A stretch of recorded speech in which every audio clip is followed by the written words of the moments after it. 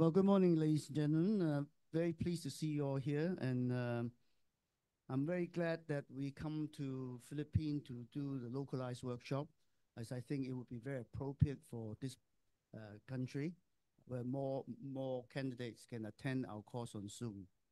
So I hope you enjoy the program for the next 2 days, organized by Alan and the faculties. Thank you. Thank you, Professor Lee. We are inspired to become more adept in the Endo-Lap surgery. Now, to brief us today and for tomorrow's activity, I would like to call the course director of this program. He is the program director of the Unified Minimally Invasive Surgery Training and the executive director of the Philippine Center for Advanced Surgery. He's the executive committee of the Asia Pacific Hernia Society, immediate past president of the Philippine Hernia Society, past president of the Endoscopic and Laparoscopic Surgeons of Asia, advisory board member, Asia Pacific Endo-Lap Surgery Group, board of director of the Asia Endosurgery Task Force, editorial board of the Asian Journal of Endoscopic Surgery. It's actually the official publication of ELSA, an international faculty of IRCAD Taiwan, and the board of director of the Philippine Association of Laparoscopic and Endoscopic Surgeons. May I please call on Dr. Alfred Allen Buenafe. Thank you, Alex. Uh, Before we give you the overview of the workshop for today, which will be given by Ray, I'll be just giving you a brief history of APELS. We'll be celebrating our 10th year anniversary at the end of this year. So it's a big celebration for APELS. If you notice, there's a lot of programs right now for APELS. It's really a project coming off for the celebration of our 10th year. APELS actually is the brainchild of Michael Lee, and I'm actually one of the babies of Michael. I started off as a student, and he was the one who invited me to do a lecture first in Asia, and it's because of his work that we are all here together. All the faculty that you can see today is the product of Michael. A stupid idea, right? And you're now getting the fruit of that crazy idea of Michael. It's Michael also's idea of combining endoscopy and laparoscopy. He has a lot of papers on this one, and that's why we're so proud of giving it to you. The idea of this workshop is just an introduction for general surgeons to take up upper GI surgery, laparoscopic upper GI surgery, and laparoscopic colon surgery in such a way that all of us learned from him. So we're trying to give the fruits that we were able to experience from him and share it to our local students. All of you were chosen because you're one of the leaders in your institution, and hopefully you'll be the future leaders also and the future teachers for your students. And that's the whole idea of this thing. So to give off on, we would like first to thank Michael for giving us this opportunity, and of course our foreign faculty from Simon, Hon-Chi, our local faculty, Ray, Don, and of course Rona. Rona is our friend from the physician friend from GI. She'll be doing a very good lecture on HRM, which is, I think, is now very important for us to understand, especially if you're dealing with a upper GI diseases. We don't do our upper GI diseases surgeries anymore without any HRM. At the moment, there are only two institutions in the Philippines offering HRM, St. Luke's and LaSalle, and hopefully we'll have more. We actually have now one HRM. We'll show you the machine later on. It's the newest one from Medtronic. So hopefully we'll be able to come up with a active upper GI surgeries in the Philippines. So I'll give the floor to my co-course director, Dr. Ray Sarmiento, also one of the board of APELS. Ray? Thank you, Dr. Thank you, Dr. Buenafe. So today, I'll just give you a course of what will happen today until tomorrow. So today will be a series of lectures with regards to Endo-Lap OR, Achalasia, functional GI diseases, and later on in the afternoon would be lower GI diseases. And we have here a set of faculties from the Chinese University of Hong Kong and locally from all over the country, from Manila to down to Cebu. And after that, we will have some stations in the laboratory. It will be like a digital. Some would be digital stations or computer-aided stations, and then we'll do tomorrow for your MIS part. And hopefully, we are able to impart to you the flexible endoscope and the laparoscope to be part of your general surgery services or your practice in general surgery, so you can to deliver quality care to your patients or surgical care to your patients. And we'd like to thank Professor Michael Lee, Professor Simon Ng, here. Professor Lee, as mentioned by Dr. Allen, when I started training, he was with Professor Sidney Chung when they came here. Sidney Chung, Samuel Kwok, and Angus Chan.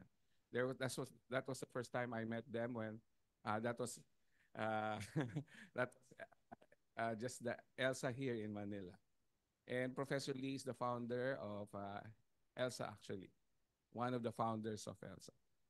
Simon Ng is the chairman of the department of the Chinese University of Hong Kong, and Professor Hon-Chi is from, do we call it Team 2 surgery? Or we call it Upper GI and Metabolic Surgeries Service of the Chinese University of Hong Kong.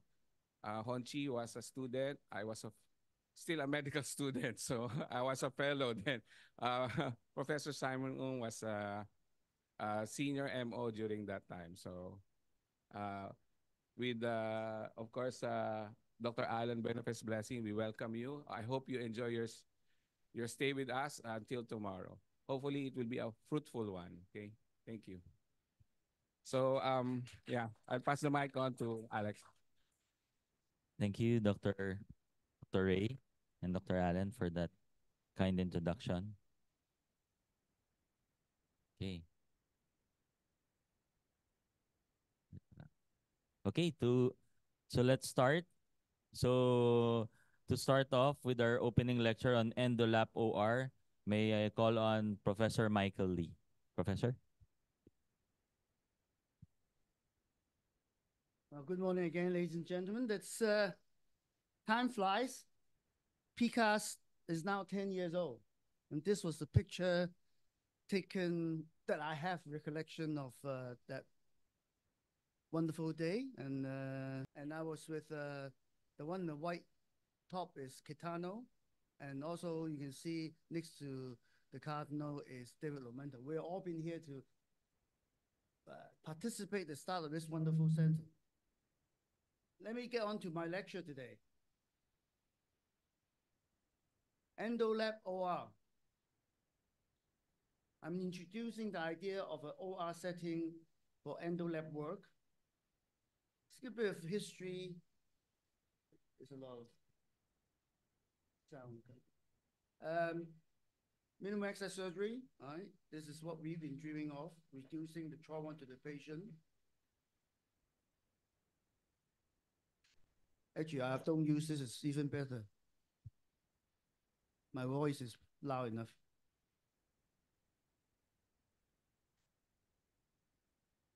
MAS. We always thought about laparoscopic surgery as MAS surgery. Why not endoscopic surgery? It's because endoscopic surgery taken an even earlier kickoff than laparoscopic work. Nowadays, a lot of the surgical operations that we used to do are taken over by endoluminal surgery, which is like ulcer bleeding, polyps, and earmark the lesion on the mucosa, and also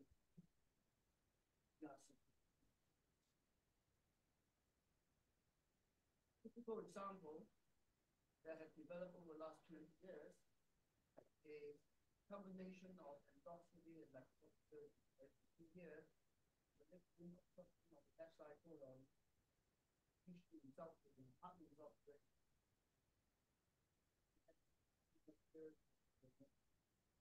now use first stenting technique through the picture followed by laparoscopic section. That's the perfect combination as a technique applied to the patient and mind. Of course, both techniques have their own limitations.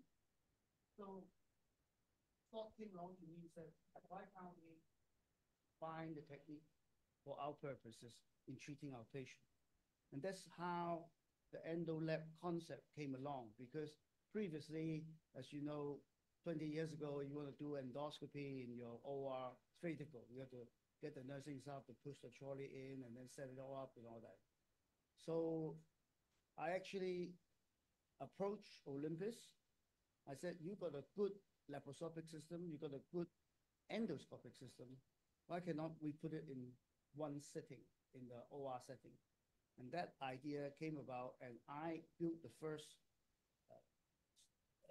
Endo-Lap OR in 2005 with the engineering support. So this is first randomized trial that we did in our hospital for the obstructing left-sided colorectal cancer. So it was published almost 20 years ago. So the concept Endo-Lap OR is endoscopic surgery and laparoscopic surgery in the same sitting for our patient. This is what we used to do in open surgery. And of course, now we have laparoscopic operating theater, but the Endo-Lap OR, the whole point is you can see here two systems.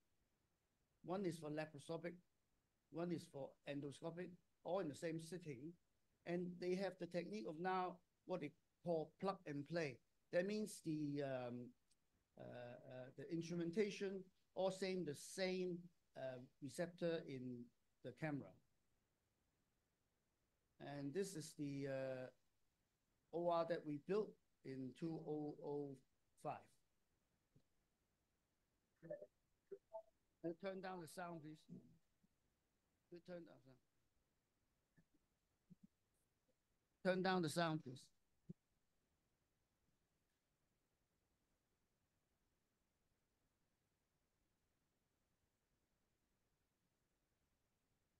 So this was the artist's concept of how this could be done.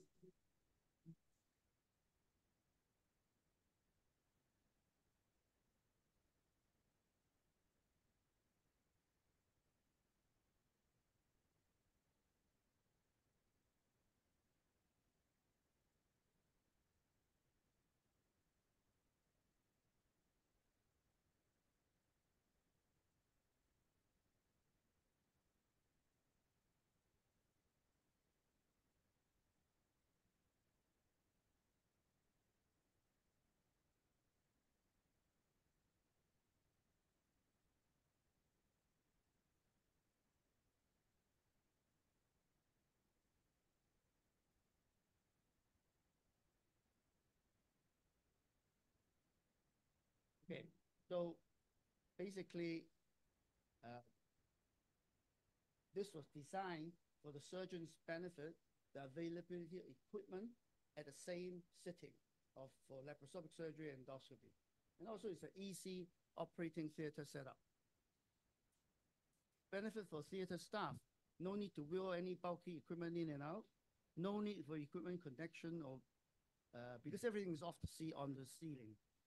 Facility theater setup, easy to clean because no wires on the floor, everything is above, and improve the patient turnover. We actually did a study of the efficiency Endo-Lap OR and published our figures back in year 2006, I think.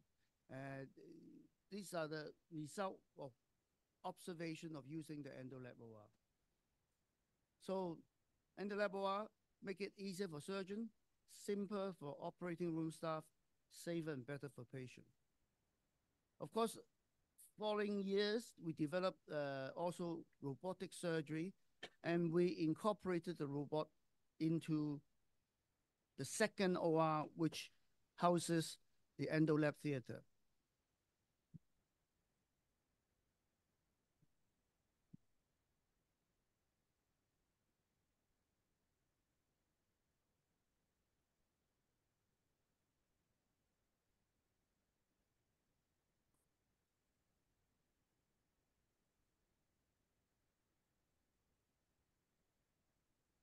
Can you cut the sound off? Cut it off. Cut the sound.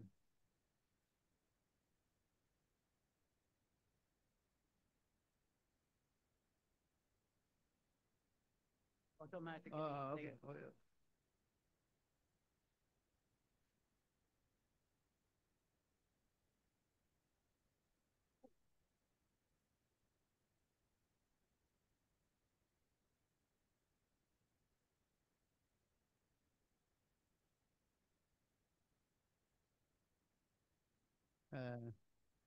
What's wrong with the video?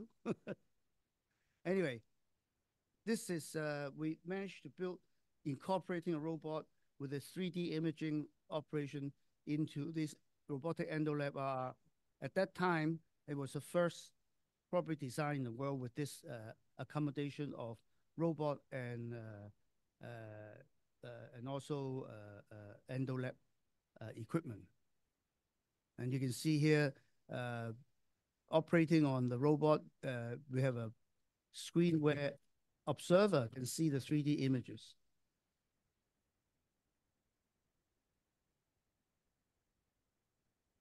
So that came into being in 2009.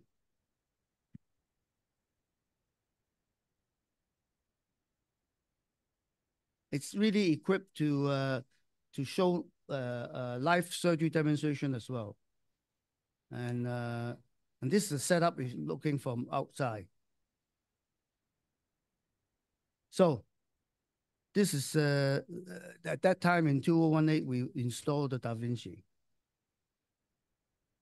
So for integrating operating theater for the future, the goal is to provide the best environment for surgeon and the operating team. And definitely working condition improve without sacrificing safety, efficiency, and comfort. So the ultimate aim is to deliver better service to our patient with improved outcome. I think we need to continue innovate, develop, and improve and discover new frontiers to improve our patients' care. And that's the aim of our, that's the aim. Thank you.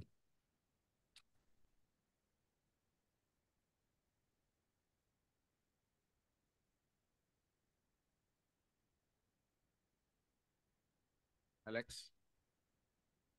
Any questions for Professor Lee? Okay. So the setup, okay, of course.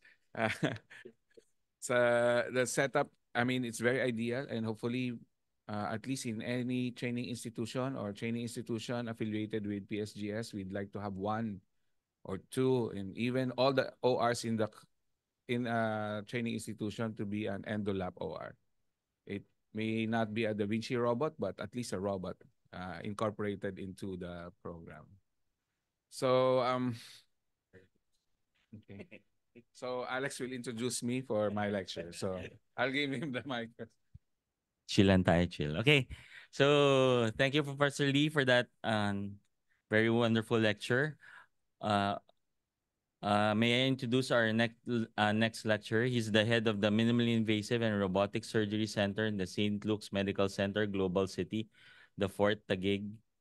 He's the training officer of the head of the Minimally Invasive Surgery Unit, head of the Hepato-Pancreatico-Biliary Surgery Unit, and program director of the SEMF, the Surgical Endoscopy and MIS Fellowship Program, and the head of the section of the surgical endoscopy and consultant of the section of the general and laparoscopic surgery, surgical endoscopy at the Asian Hospital Medical Center, Philinvest. He's the board member of the Asia Pacific Endo-Laparoscopic Surgery Group and the member and board director of the Philippine Association of Laparoscopic and Endoscopic Surgery. May I call on Dr. Ray Sarmiento to talk to us about the endoscopic and laparoscopic approach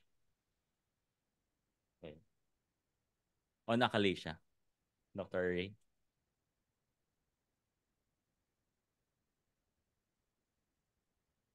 Thank you, Alex. So, I was tasked to take the first bite for today's lectures. And my topic will be on achalasia, but I will not touch on the other topics of our colleagues here. So I'll just touch on the general principles and we'll show you some work that we do. And also, before I go on, it's just a disclaimer, Alex. I'm head of the MIS Center of St. Luke's and the Robotics Center for just administrative purposes. But the robotics part is for uro, colorectal, and the gynae people. So I just signed off some paperworks for the robot. Okay.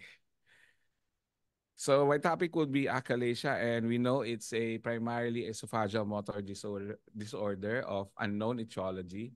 And there are two basic things with achalasia. One is loss of organized peristalsis of the esophageal body, but the main diagnosis or clincher for achalasia will be there's impaired relaxation of the EGJ junction. You'd see lectures wherein it's OGJ because it's esophagus, but for our purposes, it's EGJ. And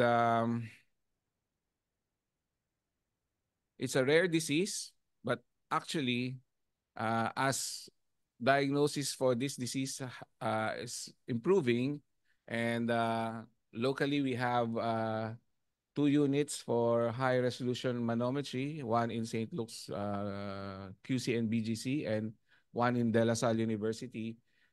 We increasingly get patients for with the diagnosis of achalasia or some functional disorders of the upper GI tract. So it can the etiology can be multifactorial, infection, autoimmune, or neurodegenerative. And if you see the incidence, it's 2 to 3 out of 100,000, but maybe not. So maybe the data or the incidences will change as we go on improving and looking for these patients. Maybe some of the patients that we see as GERD or diagnosed as GERD might be actually a functional disorder or achalasia patient or a impaired peristalsis of an esophagus patient or impaired relaxation of the lower esophageal sphincter. So the classic symptoms, dysphagia, regurgitation, vomiting, unintentional weight loss, and chest pain. But if you take notice, most of these patients that would go to your clinic, weight loss is very evident. And another would be their presentation of not dysphagia, but regurgitation of food that they ingested even a few days or a few weeks before. So these are very classic signs that when your patient presents with these symptoms, kindly think of course, ruling out distal esophageal tumor, look for achalasia patients. And diagnostic tests, I will not deal on these things, but basically there's this classic bird's beak in barium swallow. And when you do endoscopy, there's retained food and then the rosette appearance of the GE junction.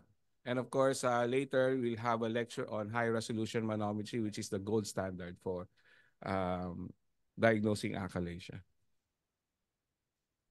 So there's no cure for achalasia. What we do is palliative surgery for achalasia, and the treatment is to aimed at symptomatic palliation of the dysphagia and the regurgitation. So there are therapeutic strategies. You can give medical, endoscopic, or surgical treatment for these patients. And if you see, so if you use sildenafil, maybe you'll notice that there's some regurgitation after. So maybe it can be useful for achalasia. Calcium channel blockers, endoscopic can be a pendulum from the most minimal, like a Botox injection, pneumatic balloon dilatation, to peroral endoscopic myotomy. Poem will be dealt more in depth by Professor Hon-Chi. And of course, on the other side of the pendulum would be surgical laparoscopic Heller's myotomy, plus or minus fundoplication. But standard should be Heller's myotomy plus a fundoplication. So for endoscopic treatment options, for Botox injection, what we use here in the country is, sorry. So for the endoscopic management would be Botox injection, pneumatic balloon dilatation, POEM. POEM will be creating what we call a submucosal tunnel, or so that you'll be able to create this safety endoscopic mucosal flap and be able to do myotomy under that tunnel or inside that tunnel. And basically, that's where I named my surgical endoscopy and minimally invasive fellowship program, SEMF, submucosal endoscopic mucosal flap. So Botox injection, you use Botox to block the acetylcholine release from the local nerve endings. You you put in, we use this brand, the Neuronox. It's a Korean brand. We usually buy them off from our plastic surgery colleagues. And we inject 100 units of Botox. I mean, we dilute it 5 ml and then inject per quadrant. And the average duration of its palliative effect would be around 6 to 12 months. Now would be endoscopic balloon dilatation. But in this picture, you'll see it's a CRE balloon. That's just a representation. And the pneumatic balloon is wherein you inflate a balloon using a pneumatic pressure inflator, and it's graded to 30, 35, and 40, meaning it's 30 millimeters, 35 millimeters, and 40 millimeters. Filipino population, 35 millimeters is my cutoff. I don't usually do a 40 millimeter pneumatic balloon dilatation. And I'll show you later on a video. So this is how it really looks like, the balloon dilator. There are certain markers in that balloon. Those are radio-opaque markers that you'd see in fluoro. And the pneumatic dilator or the inflation device is just like your sphygmomanometer for the blood pressure.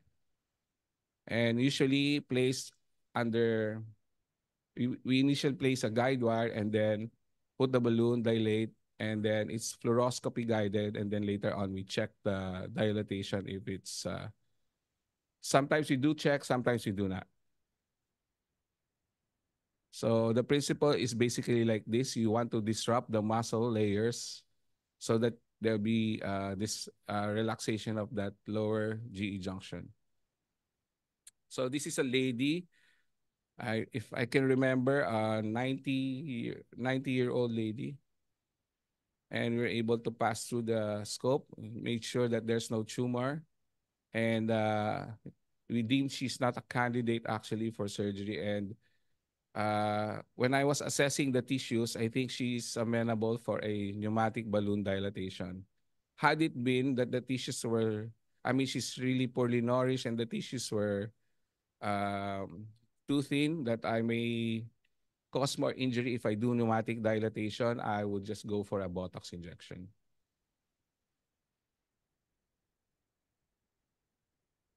So the classic bird beak appearance on fluoroscopy. Put a wire down there. And then we place in the pneumatic balloon. And please take note that the things that we watch out for would be the markers. So the 2 lines will be where we place the G junction and slowly inflate the balloon. The difference with this balloon and what we call a controlled radial expansion balloon, once you dilate this, it dilates maximally to the size that is intended for. Like it's 30 millimeters. It's 35 millimeters. So now you see that there's an opening up of that distal esophageal sphincter. So with this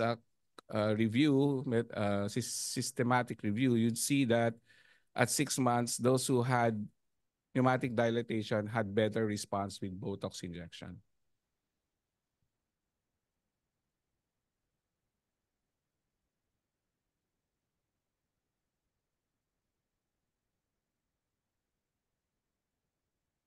Okay, now I just wanted to show you this size that the use of PDE5 inhibitors was associated with significantly less, statistically significant reduction in LES pressure. Maybe in some patients that not fit for or does not want to go into surgery, you may try sildenafil or tadalafil or vardenafil, but may have some issues later on with yes, you know that.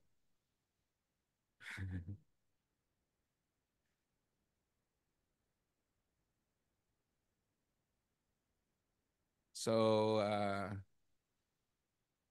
okay, so that can be adjunct. So another in the middle ground would be peroral endoscopic myotomy, first introduced by Professor Inoue in Japan, but actually the concept came from what we call that submucosal tunneling by the Apollo group, and eventually was put into clinical use by Professor Inoue.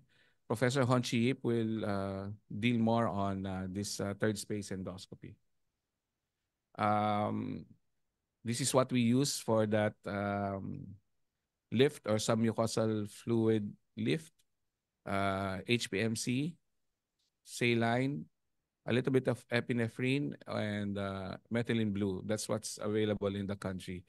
But we seldom use the epinephrine now because of Professor Inoue said that he does not use epinephrine anymore. So it's just HPMC, saline, and methylene blue.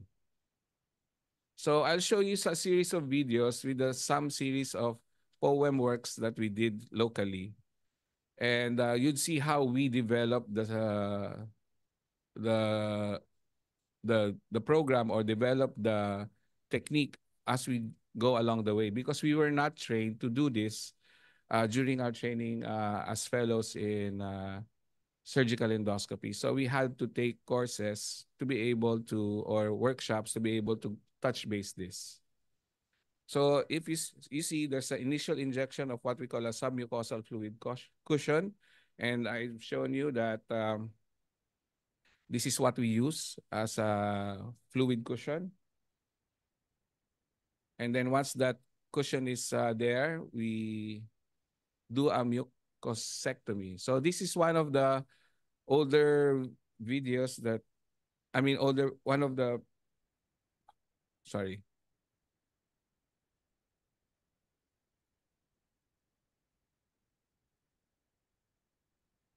Initial patients that we had, if you can see, the mucosectomy is vertical and not so accurate.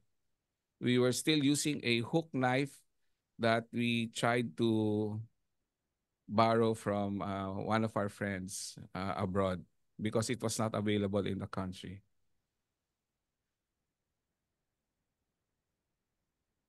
And then once that we go into the tunnel and create this submucosal tunnel,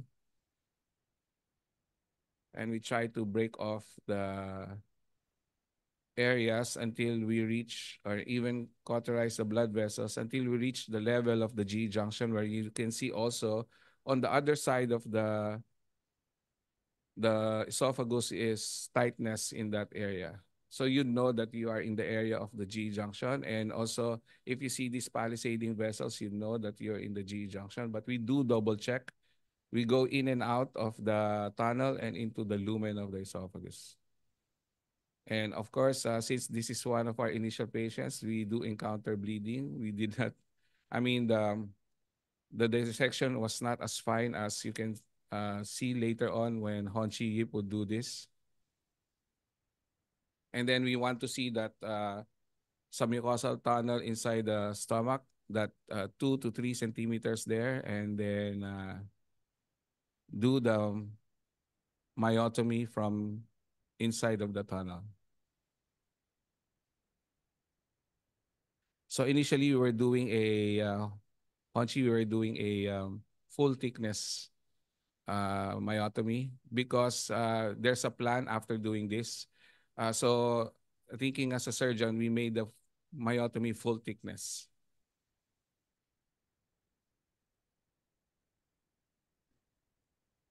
So you can see the crudeness of the technique initially. So, but eventually we were able to fine tune it. But I just want to show you series of patients uh, wherein this patient helped us fine tune our technique. So you can see charring, burning. We were still experimenting on the amount of energy that we use and even the knives that we use for endoscopy. So this is a myotomy. We're cutting now the circular masses, but we'd go for a full thickness later on. So as you can see, there's increasingly a better dissection as we go through the years. And that's basically how we are as surgeons. We develop the art of surgery along the way.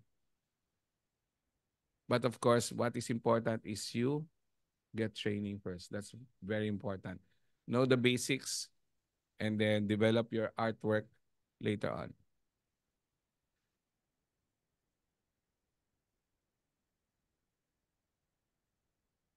Art is long, life is short. Okay, now after the full thickness myotomy poem, we do not do any perihilar or uh, uh, uh, dissection around the crus of the diaphragm. We just take out the fat layer there wherein we see that full thickness myotomy after a poem, and then do a modified DOR or door fundoplication. So this is just 3 trocars, and we try to suture that fundus of the stomach into the right crus. We made sure I just make sure that the suture is tight and I'm not suturing Tom Cruise. No, joke only. So it's left crus. We don't touch the right crus anymore. Sorry, the right crus. We just suture the fundus. We don't touch the left crus anymore, or we don't dissect that. And basically, this is a 30-minute procedure right after a 30-minute to an hour poem procedure. But you'd see later how Professor Hon-Chi would develop or show you how an endoscopic fundoplication is done. So that's but if you can see, as a general surgeon, not all of us are as adept or as technically skilled by our colleagues outside the country. So if you are able to do an endoscopic procedure and do your laparoscopic procedure, then the Endo-Lap OR is very useful for you. So that's the take for that's what we want to show you or want to deliver through APELS. So on the laparoscopy part, the laparoscopic Heller's myotomy, I'll show you a video of how it is really done. I thought initially when I was watching the video, I thought I was doing it. But I said, I do not do my suturing this way. This should be Alan's Heller's myotomy. So this is how it is properly done. Once you've done your full myotomy, you suture one of the lip or the medial lip or of that myotomy to the right crus.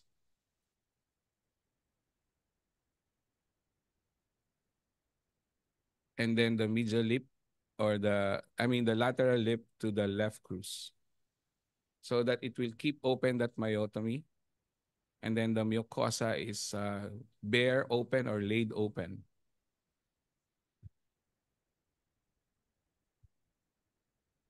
And if you notice, this is a single port, right? Single port. Yeah, okay. I thought I was the one doing it, eh. But it's very fast.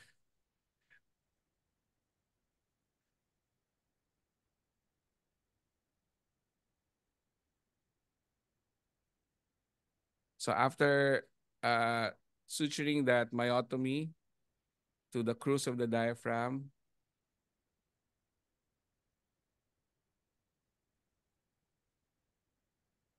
we get a portion of that fundus of the stomach.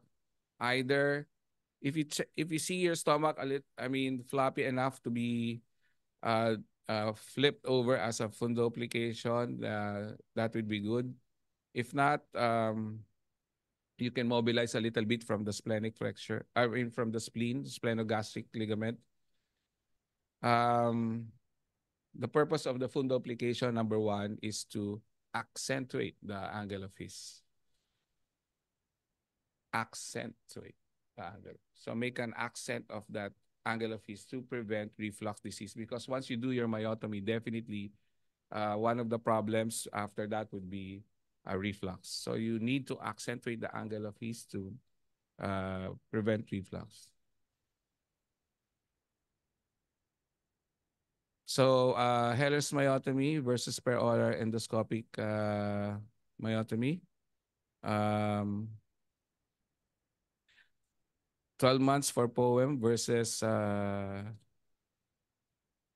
so almost the same in terms of outcomes for poem and for lap Heller's myotomy. The only problem with poem would be the GERD part.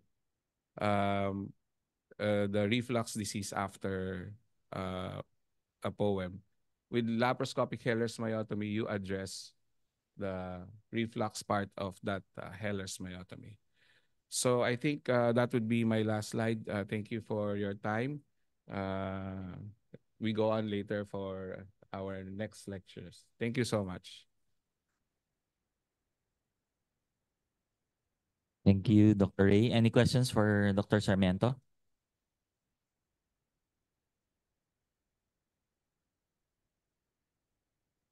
Okay, Maya, you can ask questions. Maski, you can actually send your questions through small papers and then our moderator will be reading it out. Sir, what sutures do you usually use for your fundoplication? Okay. Since I work in a government hospital, I would use Vicryl. That's the only one available. But in a private setting, Eti-Bond is the best to use because of it doesn't have that memory. And then when you do your knot tying, even though your angulation or your hands are not, I mean, in a difficult position, it's easier to do your knot tying with Eti-Bond because that suture is easy to handle compared to Vicryl or a Prolene that has high memory. So Eti-Bond is actually the suture of choice for me when I do upper GI surgery or even fundoplications. Thank you. Any other, Dr. Allenbert? Absorbable or non-absorbable suture? It doesn't matter actually. As long as the absorbable suture holds on beyond 30 days or 4 weeks. From our audience? Shy pa, shy. Do we do on-table endoscopy? Yes, we do. Yeah. We try to check on the fullness of that myotomy. We put the endoscope down. So that's again the purpose of an Endo-Lap OR. While after doing your laparoscopic Harris myotomy, you check for that full break or that transillumination through the mucosa, and even actually an air leak test. And then that door fundoplication can actually help you once with that leak, with that perforation of that mucosa, you can cover the perforation after suturing it primarily with the serosa of that door fundoplication. Maybe another question will be what type of fundoplication? Maybe once after Professor Hon-Chi finishes his lecture, we can actually ask him those questions because I mean, we'll no. I mean, the experience from Hong Kong would be also a good take home for us, local, and then their experience in other centers. Okay. Is the professor of the Department of Surgery, Prince of Wales Hospital, Chinese University of Hong Kong. He's the Deputy Director of the Combined Endo-Laparoscopy Center, Prince of Wales. Board member and Committee Director of the Education Training Committee, Asia Pacific Endo-Lap Surgery Group. Council member of Hong Kong Society of the Digestive Endoscopy. A core member of the Asian Novel Bioimaging and Intervention Group. The Stomach and Duodenal Disease Committee, World Endoscopy Organization, and Education Committee of the Asia Pacific Society of Digestive Endoscopy, and Guidelines Committee, International Society of Diseases of Esophagus. And to discuss us the perioral endoscopic myotomy, I would like to call on Assistant Professor Hon-Chi.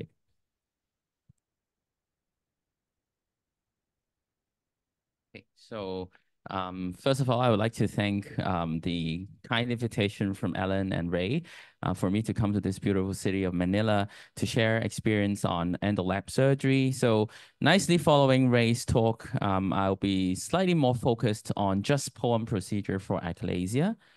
So I don't want to repeat what Ray already said, but achalasia is the most common motility disorder. So of course, there are multiple options. So historically, surgery is one of the most important treatment. And there's of course some endoscopic treatment like pneumatic dilatation. So indeed, POEM perhaps is the one of the first realization of the so-called NOTES procedure, natural orifice transluminal surgery, where we actually use an endoscope to get into the lumen and beyond the lumen and perform some procedures that will significantly help the patient. So POEM stands for Peroral Endoscopic Myotomy. Indeed, was first reported in the animal study in US, but first human was done by Professor Haruhiro Inoue from Japan in 2010. So the procedure involves a mucosal incision, tunneling, a myotomy that with the length exactly almost the same with the surgical myotomy, and finally closing it with just conventional clips. So realizing that it's almost like a scarless procedure. So I'll very quickly show a video. So this is almost like an uncut video, so I will need to fast forward. So this is an anterior myotomy. So we use a conventional endoscope with a cap. We use the TTJ knife. This is the original knife, the slightly modification of the original knife that was just described to perform the procedure. So with injection into the submucosal space, and then you perform a tunneling and enter the tunnel. So if you do it right, actually, it's not difficult. So this is 4 times, but uncut video. So actually within like 1 minute's time, you enter the tunnel. And so Ray pointed out very importantly, so we nowadays do not use epinephrine, especially in the esophagus, because if you put epinephrine in the esophagus, it will be systemically absorbed. And that will cause a lot of tachycardia or a cardiovascular effect to the patient. So this is what we want to avoid. So subsequently, you just create the tunnel and all the way down to the EG junction. So I will skip to make it faster. So near the EG junction, usually there will be much tighter space. So you'll need to be more careful, because one of the most important thing to avoid is mucosal injury. So as opposed to say endoscopic resection, where you need to protect the muscle to avoid perforation, here is an opposite idea. You protect the mucosa. You can do whatever you like to the muscle because it's gonna be cut anyway. So this is a very important principle. So after that, of course, you get all the way down to the distal part, and then you will identify important structures to tell you that you're in the stomach. So you measure the distance from the oral cavity. You know where the EG junction would be.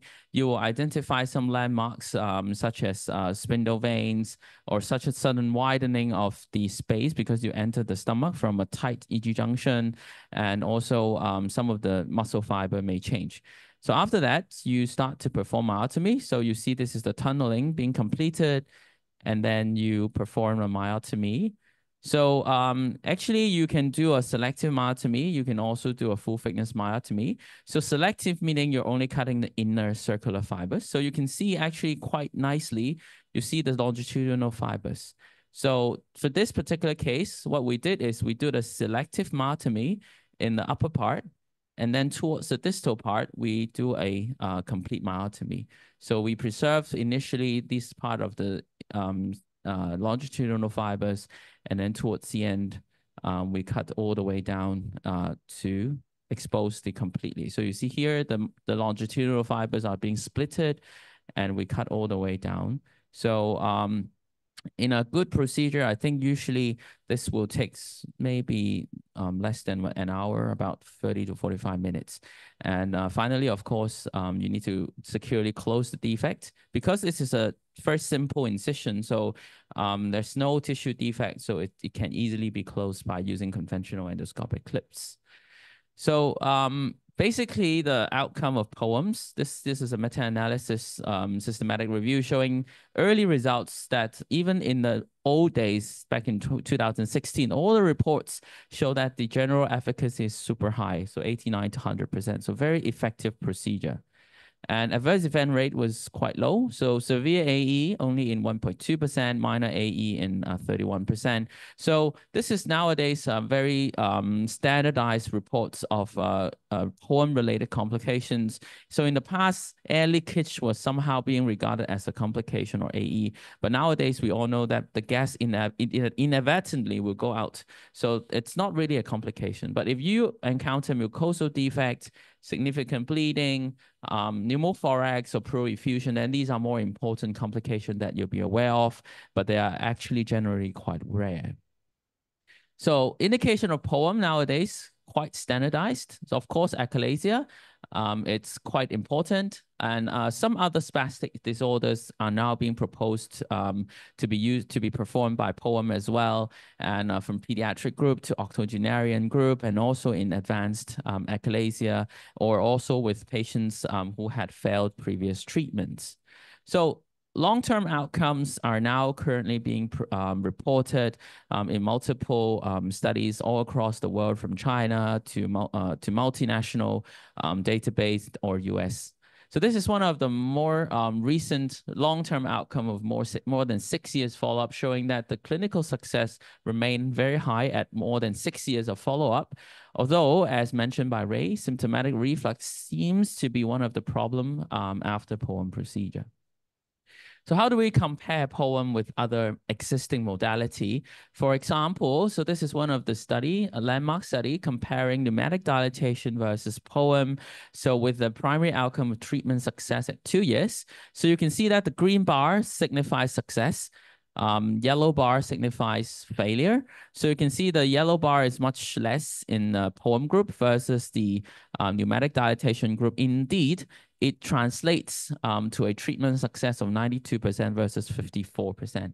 But of course, it all depends on how you interpret the data, whether once dilatation is considered or it's twice or more than once are being considered as success or not. But overall treatment success, again, so here you will see the big difference, mainly because the failure rate is due to Eckhart score more than 3 or retreatment being required in the pneumatic dilatation group. But again, similar to previous reports, reflux rate seems to be higher again after POEM. So, but with this trial, I think POEM has come up as the recommendation over pneumatic dilatation as the first-line therapy.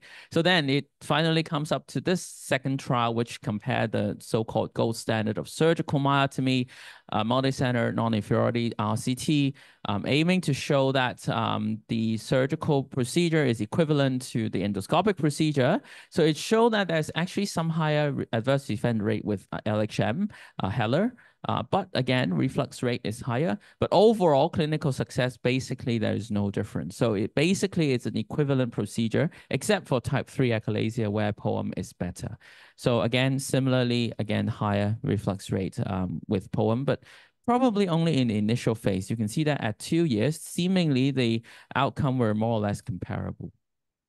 So meta-analysis has shown similar data showing that clinical success rate were more or less comparable. Seemingly short-term data is better because there's less pain, shorter hospital stay, shorter procedural time. So even for sigmoidal esophagus, traditionally, of course, you won't do a HeLa, but you may need a esophagectomy. But nowadays, there are proposals that POEM may be a good option as an interim procedure because studies have found that even if you do a sigmoid achalasia with POEM, comparing with non-sigmoid type achalasia, seemingly the outcome were more or less the same, signifying that you still have a good outcome even in patients having a sigmoid esophagus. So, of course, after failed myotomy, POEM has been investigated, showing quite satisfactory outcome as well. So this is an RCT, small RCT, comparing pneumatic dilatation versus POEM after failed HeLa myotomy. So all the parameters show that POEM is preferred therapy for recurrent patients. So basically nowadays in all the international guidelines, you will see the majority of them will conclude that the outcome of POEM is comparable with those of HeLa. So it could be one of the first line treatment for patients with achalasia. So of course, there are many things we need to consider technique-wise about the procedure, which I mentioned slightly. So about short versus long myotomy. So you know that surgical concept is you need a 5 or 6 centimeters esophageal myotomy and 2 centimeters gastric myotomy.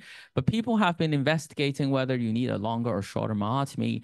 And this paper from the Indian group actually showed that with shorter myotomy, there's basically shorter procedural time, but no difference in any other outcomes, including clinical success rate. Similarly, another recent randomized trial published comparing long myotomy versus short myotomy with a slightly longer follow-up time, again, showing that there seems to be no difference in terms of the outcome comparing a long or short myotomy in terms of all the outcomes, including post-POEM GERD. And so they actually propose that a short esophageal myotomy might be non-inferior to long myotomy. So there's another consideration whether you do it in an anterior stage or posterior stage. In theory, the posterior is easier to do because of the scope position as well as the instrument position. So all the randomized, there have been 3 randomized trials being published, basically showing no difference. In terms of short-term outcomes. There was one study from India, again from AIG, showing that there seems to be slightly higher reflux rate with posterior myotomy, which I will explain in the future. So also there has been proposal of using double scopes where that will help you to identify where the EGJ is and whether you have performed adequate gastric myotomy. But basically the use of double scope did not show in this RCT that it will increase the procedural efficacy, but seems to have a slight implication of higher esophagitis afterwards. So this is the most important part. So as I mentioned, GERD is the most important complication if you compare with HeLa. So one of the main problem is that with POEM procedure, initially you will not be able to do any fundoplication. So therefore, there might be higher chance of reflux. And the other component of reflux is actually caused by sling fiber disruption. So sling fibers are actually fibers located around the EG junction, majority of them in the posterior side. It is one of the important muscle that maintain the angle of His. That is one of the anti-reflux barrier. So preservation of the sling fibers may actually contribute to reduction in reflux. And the sling fibers is particularly obvious when you do a posterior POEM. So if you do posterior POEM and you do not preserve the sling fibers, actually you will have a higher risk of reflux. So that's why there have been proposal that you need to when you do posterior POEM, you need to find these 2 penetrating vessels and preserve the sling fibers on the left side and cut onto the right side where the circular muscles is located. So somewhat turning to the 5 o'clock region if you do a posterior POEM. There has been some study trying to look into the use of Endo-Flip. So Endo-Flip is a new kit in the block where you will be able to measure the distensibility as well as the maximum diameter by using a balloon catheter put into the esophagus. But I think at the moment, there's inadequate data to show whether or not this endo-flip will transform to a better outcome of our POEM procedure. So finally, a note about GERD. So basically from all the meta-analysis, it showed that seemingly GERD is higher after surgery, higher after POEM than after surgery. Even in this multi-center study from Japan, where the POEM procedures originated, they still had a reflux esophagitis, endoscopic reflux of 64%, severe esophagitis of 7.5%, symptomatic reflux of 15.9%. So the statement from a multinational group of experts actually proposed that we should standardize the technique, basically preserve the phrenical esophageal ligament, preserve oblique fibers, limit our gastric myotomy to 2 to 3 centimeters. Ultimately, with this, maybe you're able to reduce the reflux rate, and maybe most of the patients do not require additional treatment. So as Ray mentioned, there has been some novel way trying to improve the reflux rate, which include the attempt of performing a fundoplication, assimilating what surgical procedure can be done. So this is called a POEM-F procedure, where basically you're trying to get out and do a true peritonioscopy and perform a fundoplication. So some initial studies from Japan and from India actually showed that seemingly it will be able to reduce the post-GERD POEM GERD rate. So this is one of the procedure done by ourselves. So similar to just now, so you perform a anterior myotomy all the way down to the EG junction. And after the myotomy, you try to excise outside. So you will actually see the diaphragmatic crus from the inside, and then you incise the serosa on the gastric myotomy side or near the EG junction, and then you cut out. So now it becomes a real peritonioscopy because you will see the liver. So this is the left lobe of the liver outside. So a view that may be more familiar with us surgeons, very scary for gastroenterologists maybe. But anyway, so then you can go out, you see the liver, you turn left, you go up, you see the fundus, and then you see the spleen. You see the spleen over there. So you know that's the fundus. And then you will be able to grasp the fundus and pull it towards the site of your myotomy. And you see how the fundal or the wrap is being created when you use the double scope technique. So a nasal scope is now being placed in the center of the view, and you will see how the effect of pulling the fundus will be. And sorry. So finally, so what we do, this is quite primitive, I must say. So we use clip and loop method to pull the fundus into the site of the myotomy to maintain the flaps. And then finally, you cut this loop, and this is the effect. So you see a nice wrap, anterior partial wrap being conducted. So this is data from ourselves. So we already completed a pilot study where we found that fundoplication would take another 45 minutes. We succeeded in 11 out of the 12 cases. One had a bleeding, so we did not proceed to the fundoplication. And it seems that when we compare to some of the data of our own, there is a reduction, apparent reduction in terms of the more severe esophagitis or the GERD, objective GERD based on the latest Lyon consensus. And using the endo-flip, we did see a change in the distensibility index before myotomy, after myotomy, and then after fundoplication. So we're now performing a randomized trial, multinational randomized trial, and hopefully we will be able to show the data in the coming few years. So ladies and gentlemen, I would like to conclude that POEM is now a well-established method for achalasia, and its preferred method to treat recurrent disease.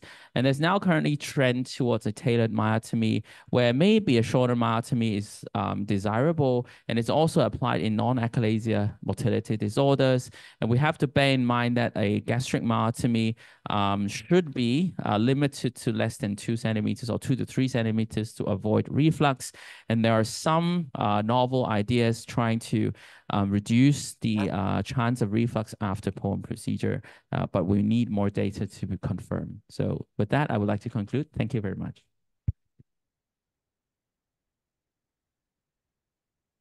Thank you, Professor Yip. Any questions from our audience? Very nice. From poem to poem duplication. We have a question. Actually, both presenter could, it's from Zoom, Zoom in question.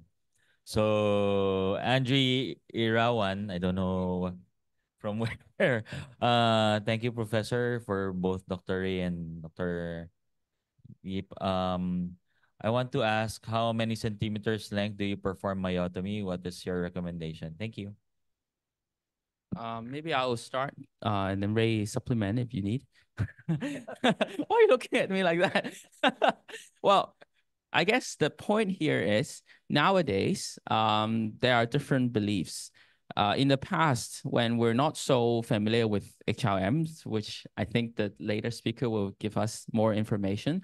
So the standard myotomy for esophagus will be 5 centimeters to 6 centimeters, and then 2 centimeters myotomy in the gastric side. So you need to be very specific about esophagus and gastric myotomy, okay?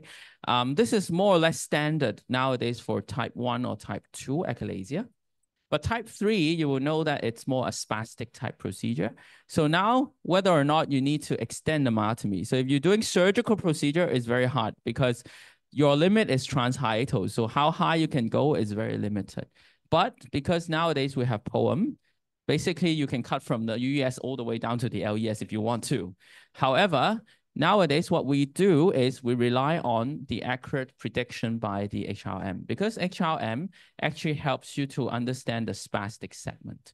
And then you use that as a guide for you to try and cut the spastic segment. So if the spastic segment lengthens, then you can do a longer myotomy.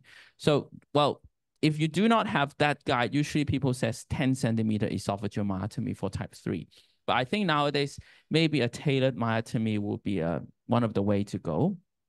In sigmoid type esophagus for POEM procedure, we only do a short myotomy, because if you have a long tortuous esophagus, imagine doing a tunnel there. That means you'll be losing your way easily. So just doing a short myotomy is adequate. And also think about the pathophysiology.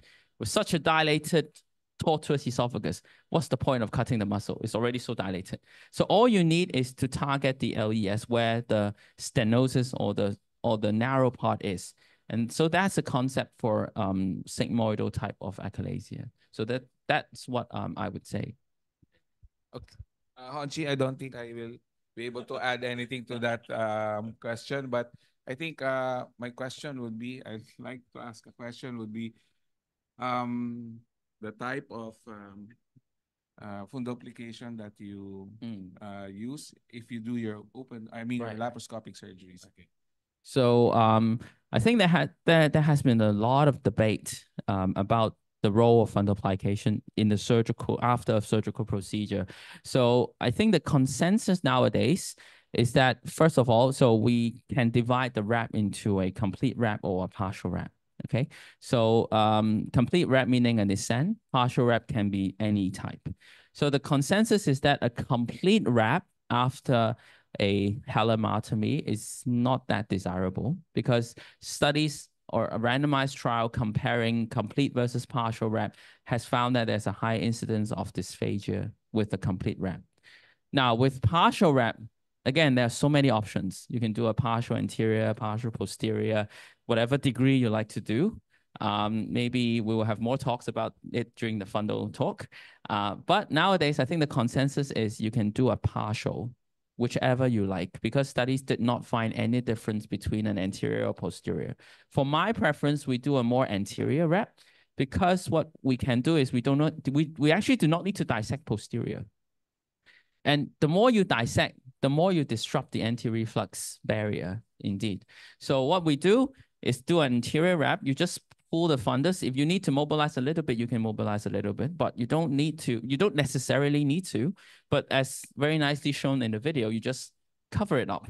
And that helps also if you have some unknown mucosal injury that will maybe help you to protect any mucosal injury to expose into a real leakage. So that's my approach for that. Yeah. Okay. Dr. Buenafe? Dr. Rosella, anything? Okay. Okay. So we need some more coffee here. Yeah. Joke. So we do picture taking before we go for the next picture taking upstairs. Okay. Okay. So before we go to the next session,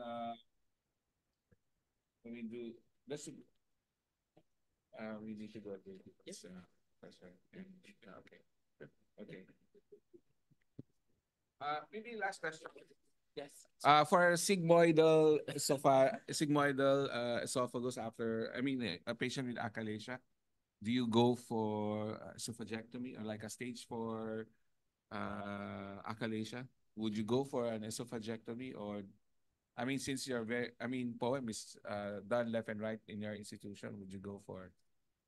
So for us, in a patient who presented with a sigmoid esophageal or end-stage achalasia, actually, sometimes we do rely on investigational results. So ultimately, what you want to know is whether the symptom is correlating with an LES obstruction or not. So if it is a native sigmoid type without any prior treatment, usually we still offer a chance of a myotomy via a POEM procedure first, because ultimately doing an esophagectomy is quite a major undertaking for the patients. And usually, honestly, it takes them 6 months at least to consider the option of surgery. And in that time, why not just do a POEM procedure and see if it helps? So that's our concept nowadays. Okay, thank you.